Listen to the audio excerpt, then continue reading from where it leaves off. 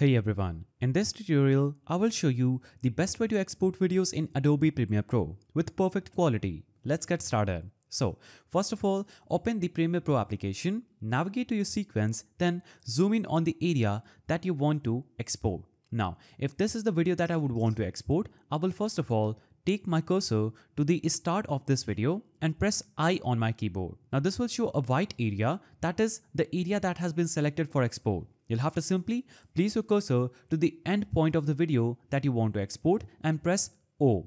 This video has been selected for export. Now you can click on export option at the top right or just press Ctrl+M on your keyboard. This will take you to this page where you can enter your file name, location, preset and format. Now after you do this, you'll have to choose the right format. So under format section, you can select H2.64, that is the best format for YouTube and social media. For high quality export, use QuickTime Apple RAW or just click on the format option and choose another one. Now you can choose the preset. Click on preset, and if you want to export your video in 2160 pixel, just click on more presets and you can search for any kind of presets here. You can also import custom presets, system presets, and all the presets will be available here.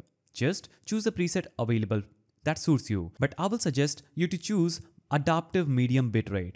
Now if you choose match source as adaptive medium bitrate, low bitrate or high bitrate, this will be best for you. I will suggest you to choose adaptive medium bitrate. Now you'll have to simply click on the export button at the bottom right side of the screen. Now when you click on export, you will see the rendering getting started and it will show up the estimated time remaining. That is 1 minute for this video. So you'll have to just wait for this bar to completely fill up with the blue loading, and after it gets finished, it will be instantly saved to the location where you would have exported it. You can also click on the location option here and choose a location, enter a file name to change it and click on save. And then export it to make sure it is stored in a safe location. And that's it. Now you know how to export videos in Premiere Pro in 2025 with the best settings. If this was helpful, like and subscribe for more tutorials. See you in the next one.